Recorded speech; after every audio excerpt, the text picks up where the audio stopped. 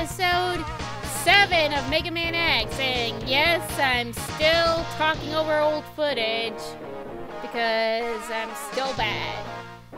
But don't worry, just this and one more episode, and then it will be actual in-game voice, I promise. So yeah, it was about here where I was probably still complaining about Watch Octopus being an asshole, and the next thing, according to my friend, is, if we wait for it, for me to finally select that. Yeah, that's it. We were going to Boomer Kuwanger's next, and yeah, I was looking at Steam Chameleon for some reason, but nope, we're going to this guy, Boomer Kuwanger, and I remember commenting that this guy looked like a samurai who saw a stag build to like, ooh, what an interesting design. I shall put their pincers on my head. And now I looked up at what Kuwanger actually was. It is a type of stag beetle, so it kind of makes sense. And I'll tell you right now, you're mostly going up in this level. This guy, he's not like your other Mavericks. Oh no, he's not living down in the water or on the ground. He's living the high life. He lives in a frickin' tower, like guarded by robots and turret things that like to shoot at you randomly. And those guys, yeah, I'll tell you now, he does have an elevator, but why you have to climb those initial first few steps boggles me. And oh yeah, this is the Mission Impossible lasers. I don't think I managed to trip, like, at first I thought tripping them made those things appear, but those little whatchamajiggers actually fire off their own laser, which is cool. And I don't think I tripped any the first time I went through. I don't think. Oh, maybe I did. Because it looks like they shot at each other, but... So I guess I did trip on my first time through. I guess I'm not as mission... Oh, yep. That confirms it. Not as skilled at Mission Impossible as I thought. So yeah, then he's got, like, turtles guarding the ladders because, again, he's rich and he wants to, like... really spruce up its defenses with turtle tanks. That's what these are. That's what I'm calling these. Turtle tanks. And as you can see, they're ineffective. Now, this was the elevator I was talking about. Why you have to climb a series of ladders to get to said elevator, I don't know. And why there are spiked, crushy things of death on the way up said elevator, I don't know either. Like, something kind of... some sort of miracle happened here. I'm not going to mention it now until we get to it, but it really surprised me, and yeah, that's as high as it goes. It doesn't even go all the way to the top. We still gotta climb. And you wanna know where we gotta climb? Here. Because he was too lazy to put in...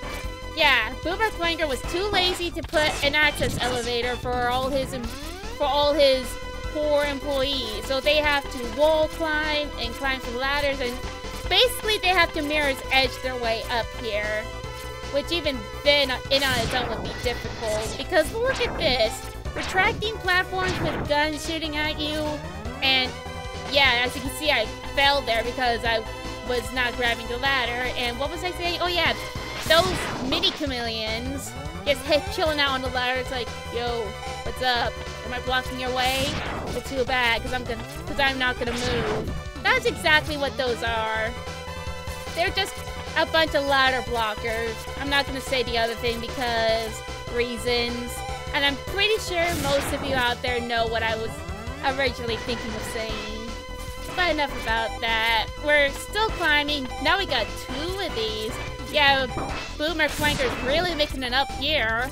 Like, really adding to the difficulty challenge for his employees. I managed to make it this far, which I highly doubt, because this is assuming they're not robots, they're just average Joes. Which, based on how these Mavericks kind of work, they would use human employees. And, oh yeah, this heart. Yeah, there were 2 ways you could go about getting this heart. The first way was if you used Boomer Kuwanger's weapon, which of course I had to defeat first. And the second was using, the ice thing. Because turns out if you charged it all the way, you create this little ice platform that you can ride off. And I guess the idea was that you were supposed to ride it off, jump, and sail way over to that, like, little ledge where the heart's sitting, wall jump up, and then get your prize. And hey, presto, you don't have to backtrack.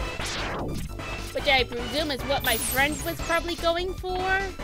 But I think what my friend failed to realize is how terrible I am at this. Especially with where, like, the dash button is and how you have to sort of double tap. That always felt awkward in this game, and oh yeah, that kept going in the wrong direction. That bugged the hell out of me. And so did that guy for some reason. I don't know why, because he didn't really get in my way. I think it was just a platform, and yep, I tried. Like, I know you should have dashed at that point, but again, it's kind of hard to hold both the fire button and then quickly switch over to the B button.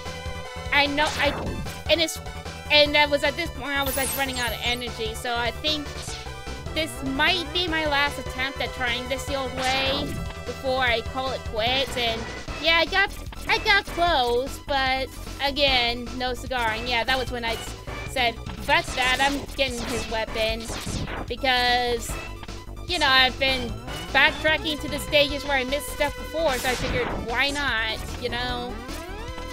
And yeah, I'm not sure if you saw, but I'm pretty sure I hit my head on those propellers back there, and which really is shocking because in most other games, like the propeller bit of a floating platform hurts you, but not here. It's just doesn't. It's treated like a part of the platform, which is weird. And I guess the explanation behind that is that Megaman, he's got a cool helmet, but still, wouldn't he at least cause the platform to fall or something? Oh well, and oh yeah, I forgot about that. So here is where Boomer Kuwanger lives. He lives in his pimped out house, like that's tactically stitched onto the other side of the main tower. And yep, using the homing missiles here because that's his weakness, as I learned, because we're going in the proper order. And yeah, this guy's pretty quick, even though I don't think stack videos are known for being quick. And at first I'm trying to fight him normally, like using the weapons, but after I started to get down to like 1 health, and wait, no, not after 1 health, after I die that time, I think I realized another cheap trick you can pull on this guy. And I think I'm about to pull it off here. Wait for it. Yep, there's Boomer Kuwanger. And the trick I pull is to, not quite yet. Like right now I'm sort of just running from him as he's teleporting everywhere. But you hang off the wall and then just spam fire those homing missiles. So they'll constantly find him, do a shit ton of damage, and he can't get you off the wall because he's a scrub lord. Yeah. If there's one thing he didn't adapt from the Stag Beetle, it was the Stag Beetle's ability to climb. Because I'm pretty sure all bugs, even at the size of a Stag Beetle, can at the very least climb a goddamn tree. And this poor bastard couldn't even climb a wall. So needless to say, he was pathetic. Much like Spark Mandrill, but not as bad as Spark Mandrill. And yep, with that, we get the boomerang color. The boomerang color? Like, I meant boomerang cutter. Sheesh. So yeah, now we're hopping immediately back in, now that we got that power up, to get the little heart thing I missed. And I was looking in the inventory I think I was looking to check how much, you know, tank health I had. And from what I think it was alright, but the other, like, 3 or 4 definitely needed to be topped off. And of course, second time through, that guy actually hits me when the first time through I killed him flawlessly. Again, beginner's luck, eh?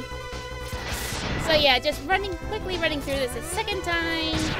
Again, this is kind of like that one scene in Dragon Ball where Goku sort of, you know that bit where Goku's climbing up that tower to meet, what's his face? What was the name of the cat guy? His name completely escapes me right now, but he was running up to the top and then the cat guy throws something of his off and he runs back down again and then goes all the way back up. That's kind of what this feels like, you know? Like, you're redoing everything again, you know? But hey, at least for Goku, it benefited him in his training. And for me, it benefited me in that I got health. So yeah. Again, fighting this guy. Got a little bit extra health because apparently I wasn't topped off. I must have got hit somewhere and I wasn't paying attention. And yep, just walk right into him. That will totally not hurt you. God, this is still so awkward.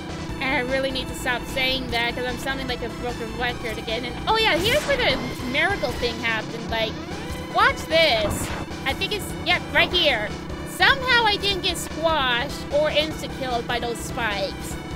And what I suspect it was like the immunity frames like that enemy gave me while I was being hit that saved me there, but I don't know. All I know is we're back up to this part where the employees must traverse every day in order to get to like Boomer Kuwanger's office, which fortunately they won't have to anymore because I'm pretty sure once the humans regain control of everything, they're gonna tear this man trap of a thing down. Or wait, man? Is it man trap or death trap? That's the word. God, I'm coming up with so many weird words. This session is driving me bonkers, really. But that's just me. And we're climbing up, and yep, is this where the two flingy thingy? Yep, this is where the two flingy thingy. The two flingy thingy. That's a weird way to call retracting platforms, but whatever. That's how I roll, yo. And I think we are almost there, and yep, this was it. So, using Boomer Kuwanger's weapon makes it so much easier, because all you gotta do is fling it, back up a little, fling it, and it's all yours.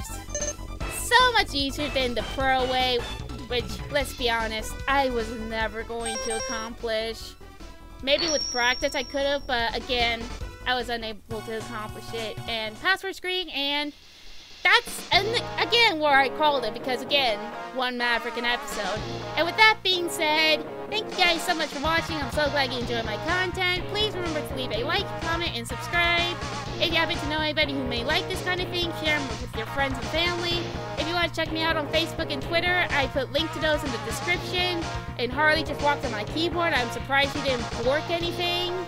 And what else? Oh yeah, I think I covered everything. Oh wait, suggest a game I should play. Yeah, that's it. And with that being said, I will see you guys next time. One more, guys, and then everything will be back to normal, I swear.